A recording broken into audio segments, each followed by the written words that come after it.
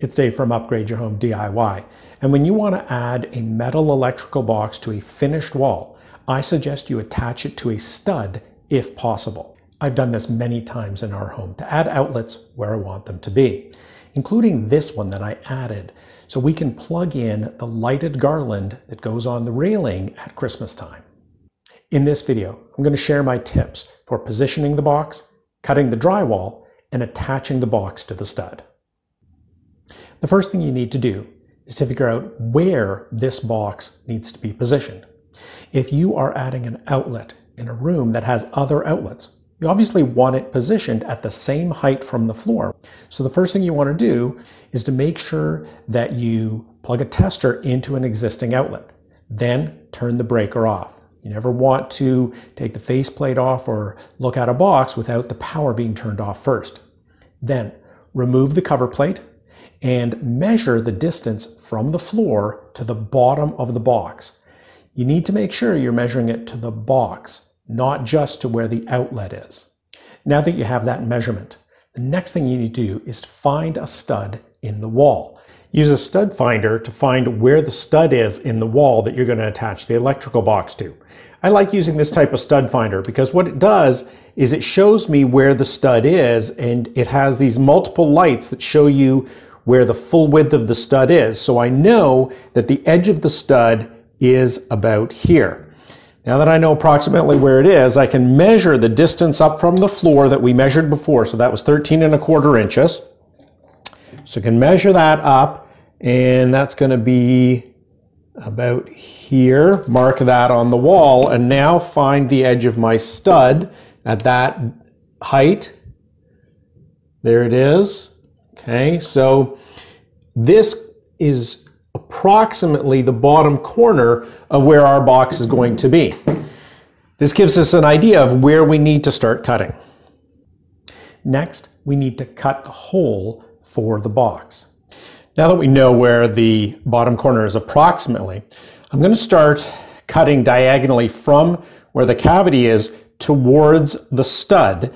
And I'm going to start about 1 inch away from where I believe the stud to be. And I'm going to use a jab saw. I'm not going to use a power saw because we don't know what's behind this finished wall. We could cut into a water line, a drain pipe, another electrical cord, something we don't know is even there. So I'm going to start cutting towards that, where I believe the stud to be, with my jab saw carefully. And when I get to the actual stud, when I feel that I've got to the stud, which is right there, I'm going to stop.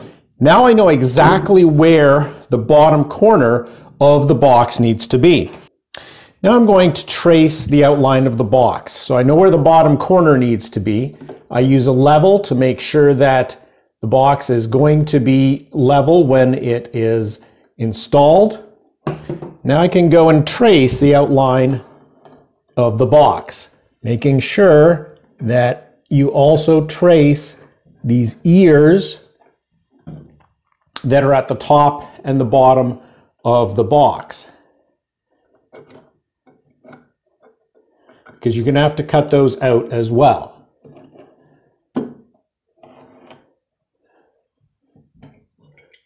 Okay, now I know where I need to cut because I've got the bottom corner in the correct spot and I've traced my box all the way around. Now you can go ahead and cut all 4 sides. I recommend cutting the short sides and the side that is farthest away from the stud first, and then cut straight along the stud. Remember to also cut the ears at the top and the bottom of the hole.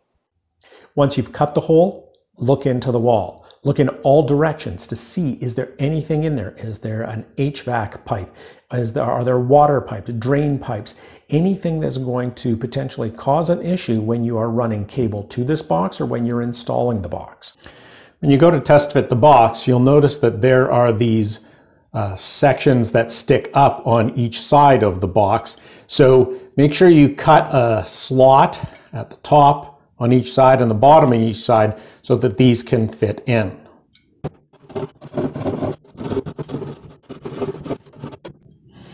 Now I can test fit the box.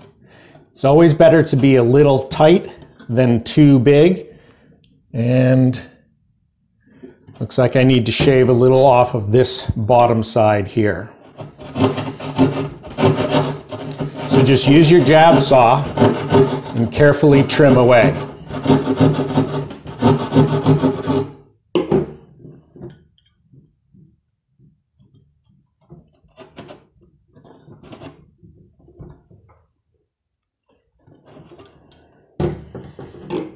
A little tight at the bottom here.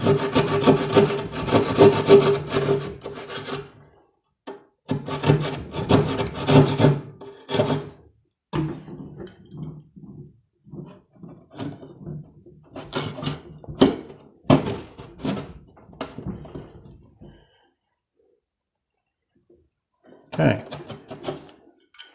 so that's a nice snug fit, and probably could use a little shaving on each of the sides here. I know this is tight to the stud.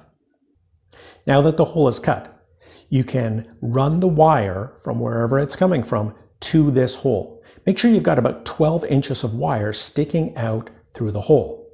Before you put the wire into the box, you'll notice that the box has these extra tabs here.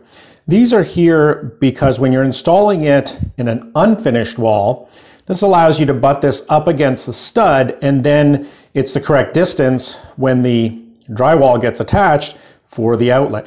But because it's already a finished wall, we need to bend these and fold them flat because they're going to cause a problem.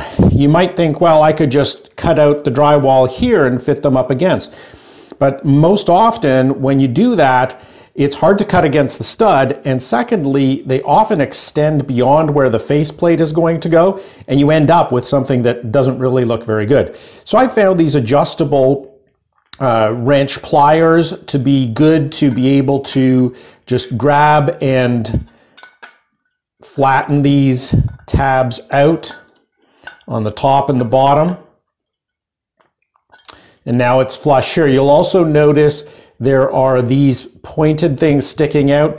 The idea there is that you can, when you're putting it in again in an unfinished wall, you hammer that into the stud and it sort of holds it there as you're going to go nail it or screw it in. Again, they're going to cause a problem as they're going in because they will bump up against the stud. So I've now hammered these 2 points in. Now I have a flat side to go up against the stud. I'm going to put my cable in. I've opened up one of the holes here, put the cable in, but I'm not going to tighten the cable clamp yet because I need some flexibility. Now what I'm going to do is I'm going to put the box into the wall, and I'm going to do that angling it so the direction of the wire, here the wire is running from the top, so I'm going to angle it so that the box fits in. The wire is behind the drywall, and then I can slide the box in. Now, if it is a little too snug, as it is here, then you can feel free to use your jab saw to loosen it up a bit. It looks like the bottom, I still have a challenge here with the bottom. Again, it's always better to have it more snug to start with than to have it too big to start with. So I'd always much rather take some extra time to have to cut some extra off of the bottom or the top or one of the sides than to have a hole that is far too big. So keep adjusting until you can angle the box and slide it in. So when you're fitting the box in, you want to make sure it goes in, and what you want to make sure is it doesn't fall into the cavity. So that's kind of why the cable is here. So you know that you can sort of get it back out if it does, as you notice here, I've made it, it's fallen into the cavity, so I can get it back out if that happens. But you want to have it as a snug fit, not too tight. Now when you're putting the box in, if you're concerned about it falling through, or really a good practice to hold it in the correct space is to use some needle nose pliers and hold it just beside the top tab here. Then as you put it in, this allows you to hold the box in place. So you want the box to be snug against the stud, level, and you want it to be slightly behind the edge of the drywall. You don't want it sticking out beyond the drywall.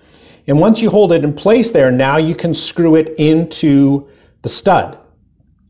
Now the length of screw you want to use is 1 inch to a maximum 1.5 inches. You don't want anything longer, because if it's longer, it's actually going to go out the other side of the stud. And because you don't know what's on that other side, you might run into some problems if you use a longer screw. So use only 1 inch to 1.5 inches screw. So I'm holding the box in place with the needle nose pliers here. What I'm going to do is I'm going to use my just manual screwdriver to drive this in, not a power screwdriver. You need more control, because what you want to make sure is that this box goes flush against the stud. And with a power screwdriver, it tends to pull it away from the stud. So I'm making sure that I'm holding the box where I want it to be slightly behind the drywall. And when you get to the edge of the box, you might notice it'll start to twist a little bit. But as you tighten the screw, it pulls it back against that stud. So now we've got it attached. It is inset a little bit from the drywall, and it's in our cavity, and there's not a big hole around it that we have to patch. So I've put one at the bottom at the front here. I'll then try to put a second screw in, and usually what I'll want to do is see if I can find one of the holes in the back at the top to do. So you have one at the front, one at the back, one at the top, one at the bottom. And again, the manual screwdriver is often going to be better than a power screwdriver because you have more control. And now this one is nice and tight, and now my box is solid in the wall. Once you've got the box solidly attached to the stud, you can go ahead and tighten the cable clamp. Make sure that you always have at least 6 inches of wire sticking out from the box, because that's code. So you want to make sure you follow code, and we just tighten the cable clamp, tighten it fully down so that the cable is not going to move. Okay, cable is nice and solid, and now you can go ahead and wire your outlet or your switch, whatever device you're installing in this box that you've added to a finished wall against a stud. When you're done, turn the circuit breaker back on and test the outlet or switch. To make sure you don't make one of the 5 most common mistakes DIYers make when wiring an outlet or switch in a metal electrical box, watch this video. As always, if you are not comfortable with electrical work, hire a qualified professional. Thanks for watching.